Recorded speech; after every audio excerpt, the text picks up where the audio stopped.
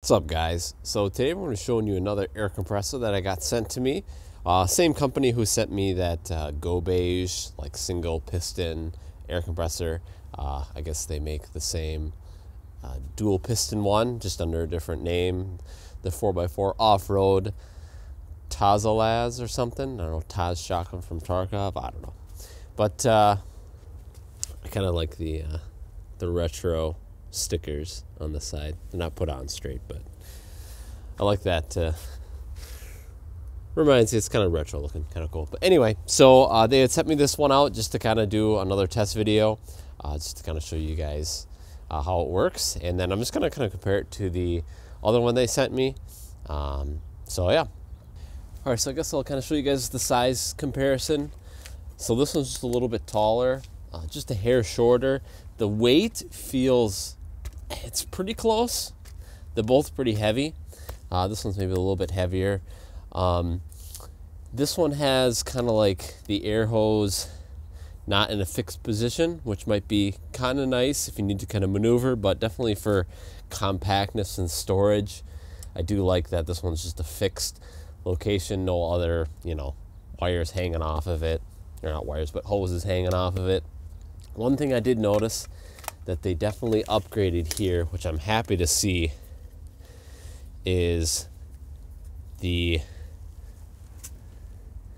joints here. So on the other one, the solder was not great and there was exposed wires. This one looks much better. Definitely more professional looking. And no hanging wires outside anywhere, so I don't have to do electrical tape to fix that. So that's a step in the right direction. It might just be that the one that I got sent just, wasn't done properly. But there's that. I definitely like this top handle better. A little bit easier to grab onto, a little bit thicker, beefier. This one's fine. It rotates, which is kind of interesting, but yeah, not as beefy. I definitely like the way this one looks too. I think looks-wise, definitely this one looks a little bit cooler, a little bit more compact, which is nice, but we're going to kind of compare the speeds. I would assume this is going to be obviously much faster. So I'll show you what it also comes with here. Comes with this hose, with this gauge. I still really have a big complaint about this gauge.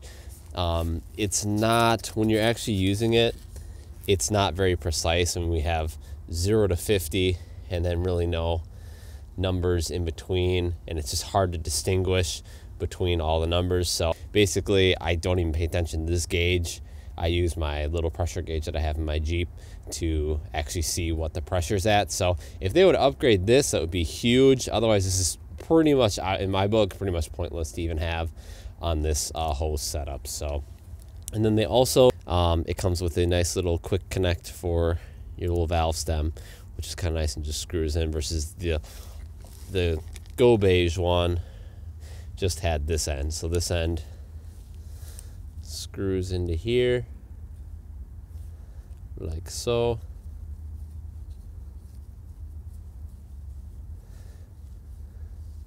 And then you hook that end up onto your valve stem to push it up. And then you get a couple other accessories for some other items if you need to. All right, so we're going to deflate the front tire, and then we're just going to inflate it with the Tozalazz compressor and see how it goes.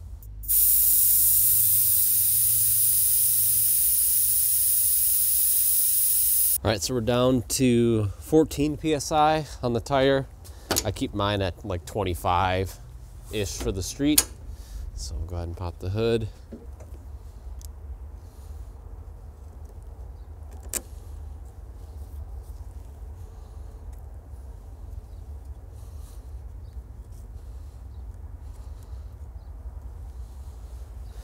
Okay, got that hooked up. Now we're going to fire the Jeep up.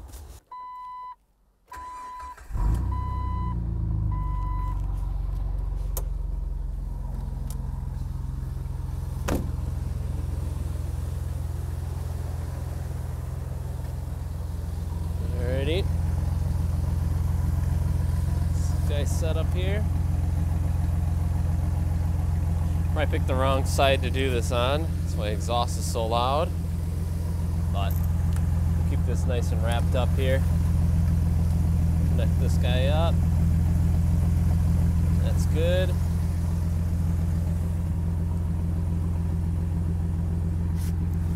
See how well this little nozzle works.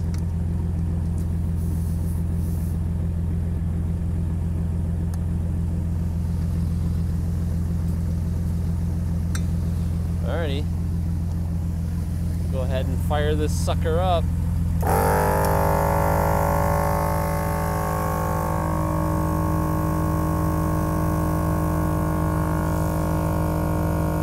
And now we just wait.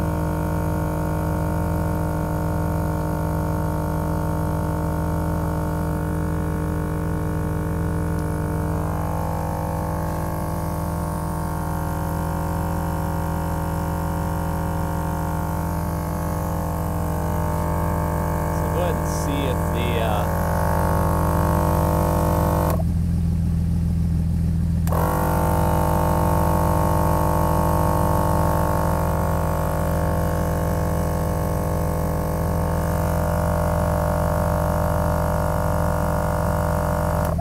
see if it's going in at all here. Wow, okay, that was really fast. We're already at 22 PSI. So just a little bit more and we're done.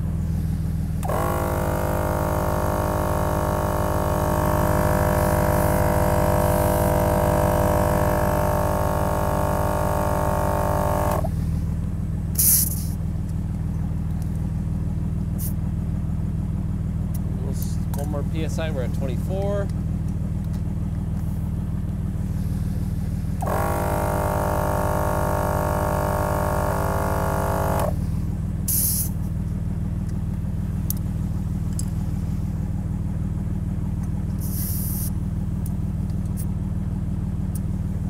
Right at 25 PSI. Let me go shut the Jeep off. Alrighty. Well, that's actually ridiculous compared to this guy. This guy was good. This guy was definitely good, but nowhere near the speed of this guy. This is actually kind of ridiculous how fast. That went from 14 PSI up to 22 and then up to 25 basically. But that was, I am impressed. This is definitely more expensive. I think this is like $260 or 280 bucks, something like that. So definitely more expensive than the little gobege. But I think I definitely like this. So it'll be nice to have two. I'll have one for my Jeep and then one for my dad's Jeep. So I've already had to use this once before, and it worked out just fine. It takes a little bit longer than obviously the dual piston one, but yeah, overall, this did come with a carry case, but the carry case had a bunch of like white paint or mold looking stuff on it, so I just threw the case out, so it doesn't have a case. But it's got that nice little stand on the bottom with the rubber feet, so it doesn't. It does move around when it's on, and then mine came with a little scratch on it, so you know, it's more function over how it looks, I guess you could say. This definitely works really well. Like I said before, I still think obviously the gauge is literally pointless to have on here, so you're definitely going to want a separate gauge to actually see what PSI you're actually at. And this little quick release guy worked really well. I was kind of impressed with this versus having to, with the other one, it just had this end and you screw this end onto the valve stem. So this was much better, much easier. Just set it on there, clip it on, and you're good to go. So I like that, but overall, I definitely recommend. But for my use case, I'll just stick this in the back of the Jeep. I never carry anything in the back of the Jeep anyway. So this will just go in the back trunk just for when and if I need it. And yeah. So anyway, that's just gonna be kind of my little impressions on the Tozalazz Tarkov shotgun air compressor. Definitely recommend. It works really well. It's very fast. I could see easily doing all 4 tires in a fraction of the time than it would with those other little compressors. It's very loud, that's for sure, but it's a compressor and it works fast, so I guess there's some trade-offs to that. Like I said before, the carry case kind of sucked. I threw that out, but it's got a carry handle, so don't necessarily need a carry case for it. I do dig the retro stickers. That's a nice touch. If they would be put on straight, that would be better. But other than that, big thanks to Tozalazz Off-Road, or 4x4 Off-Road.